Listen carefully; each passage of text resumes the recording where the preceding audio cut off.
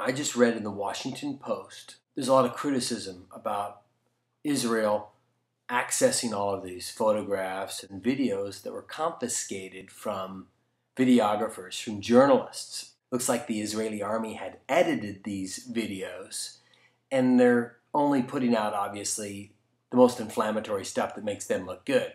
It looks to me like Israel is doing its own investigation, and it appears that the United States is backing Israel investigating itself. Is what it appears to be. Please tell me if I'm wrong.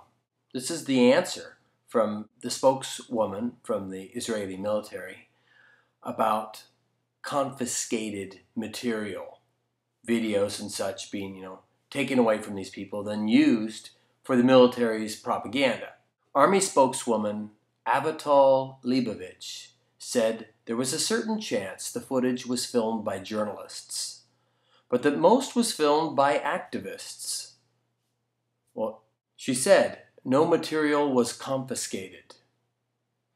She said it was found on the vessel after activists were cleared off by the army. This is the Washington Post. We didn't confiscate any material.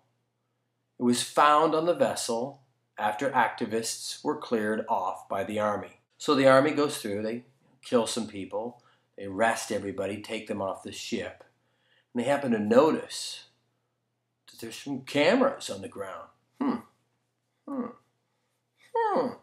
Cameras. Wonder where these came from. Well, maybe we'll just, I don't know.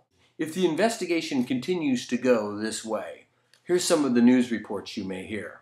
You may hear about that one man who was shot, killed from a distance shot, the top of his head.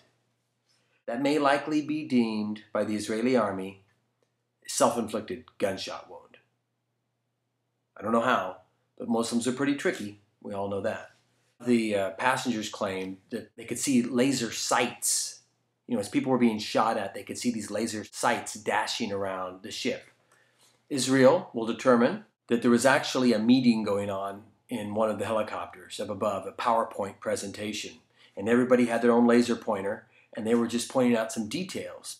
They did find a weapons stash, a cache of weapons on this ship.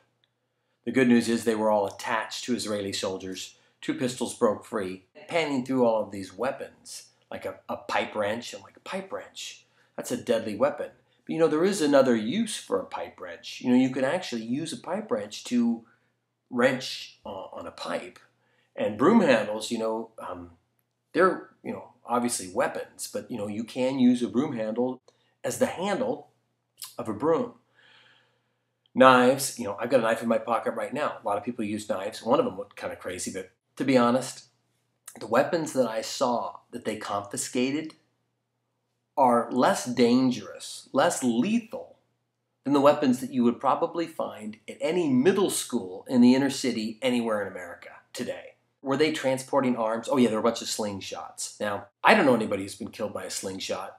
Maybe people do get killed by slingshots. I don't think that slingshots actually constitute arms in the sense that kids can buy slingshots at the department store. I'm getting very hopeless about Israel's investigation of itself, and America is backing Israel investigating itself.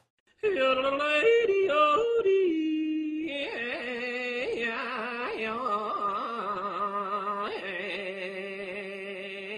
on America!